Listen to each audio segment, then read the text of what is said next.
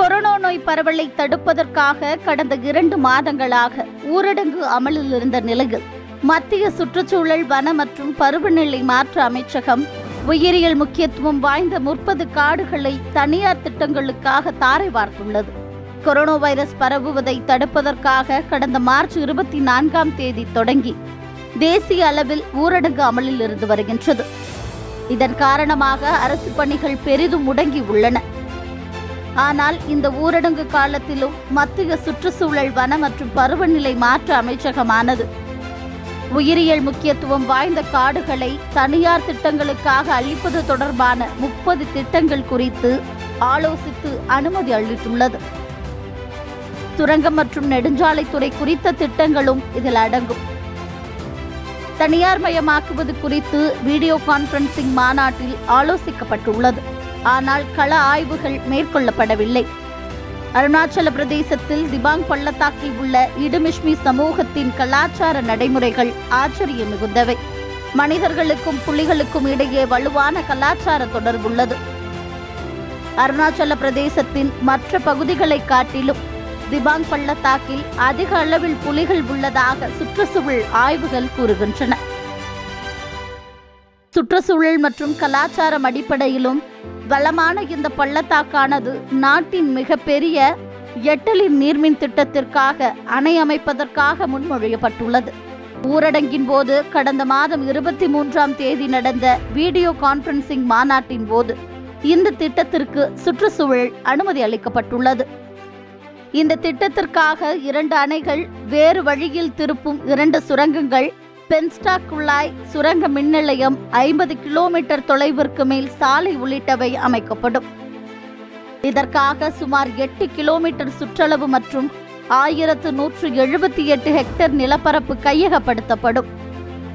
மேலும் 2.8 லட்சம் மரங்கள் அகற்றப்படும் சூழல் உள்ளது.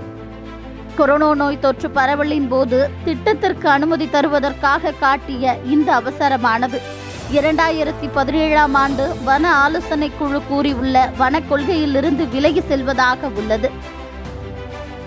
சத்தமின்றி திபாங் நீர்மின் திட்டத்திற்கான சுற்றுச்சூழல் அனுமதி கொடுத்த செய்தியானது பொதுமக்களிடையே அதிருப்தியை ஏற்படுத்தியுள்ளது. எட்டலின் நீர்மின் திட்டத்தை நிறுத்துங்கள், திபாங்கிற்கு பாதுகாப்பு தாருங்கள், அருணாச்சல பிரதேச பசுமை காடுகளுக்கு பாதுகாப்பு கொடுங்கள் என்ற ஹேஷ்டேக்குகள் அனுமதிக்கு எதிரான பிரச்சாரங்கள் சமூக வலைதளங்களில் பரவி வருகின்றன. இது மட்டுமின்றி திபாங்கில் உள்ள இடுமிஷ்மி சமூகத்தின் குறும்படங்கள், பாடல்கள் உள்ளிட்டவையும் சமூக வலைதளங்களில் பகிரப்பட்டு வருகின்றது.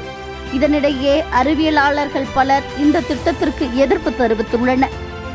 எட்டலின் நீர்மின் திட்டத்திற்கு தடை விதிக்க கோரி வன ஆலோசனை குழுவிற்கு கடிதம் எழுதியுள்ளன. மக்கள் கொடுத்த தொடர் அழுத்தம் காரணமாக மின்துறை அமைச்சகம், தேசிய புலிகள் பாதுகாப்பு ஆணையம், சுற்றுச்சூழல், வன மற்றும் காலநிலை மாற்ற அமைச்சகத்தின் வனவிலங்கு பிரிவு ஆகியவற்றிடமிருந்து வன ஆலோசனை குழுவானது திட்டம் குறித்த கருத்துக்களை கேட்டுள்ளது. அசாமில் உள்ள டெகிங் பட்காய் யானை ரிசர்வ் பகுதியில் நிலக்கரி சுரங்க திட்டம், கோவாவின் பகவான் மகாவீர் வனவிலங்கு சரணாலயம் வழியாக நெடுஞ்சாலை, கிர் தேசிய பூங்காவின் வழியாக சுண்ணாம்புக்கல் சுரங்கம், கர்நாடகாவில் ஷராவதி சரணாலயத்தில் புவி தொழில்நுட்ப விசாரணை மையம் அமைத்தல் உள்ளிட்ட 30 திட்டங்களுக்கும் அனுமதி வழங்கப்பட்டுள்ளது. இந்த திட்டங்கள் மூலமாக 15 புலிகள் ரிசர்வ் பகுதி, சரணாலயங்கள், சுற்றுச்சூழல் உணர்திறன் மண்டலங்கள் மற்றும் ஏராளமான வனப்பகுதிகள் பாதிக்கப்படும் அபாயம் உள்ளது. கடந்த 12ஆம் தேதி திபாங் கூட்டம் குறித்த தகவல்கள் வெளியான நிலையில் 1 வாரத்திற்கு பின் 291 அறிவியலாளர்கள் மற்றும் பாதுகாப்பு வல்லுநர்கள் அடங்கிய குழுவானது ஊரடங்கின் போது தனியார் திட்டங்களுக்கு அவசரமாக சுற்றுச்சூழல் அனுமதி வழங்கப்பட்டது ஏன் என்பது குறித்து சுற்றுச்சூழல் துறை அமைச்சர் பிரகாஷ் ஜவடேகருக்கு கடிதம் எழுதியுள்ளனர். இதில் வீடியோ கான்பரன்சிங்கின் போது டிஜிட்டல் ஆவணங்களை மட்டுமே நம்பி அனுமதி வழங்கப்பட்டுள்ளது. கள ஆய்வுகள் என்பது திட்டம் குறித்த மதிப்பீட்டின் முக்கிய அங்கமாகும் என்று அவர்கள் சுட்டிக்காட்டியுள்ளனர்.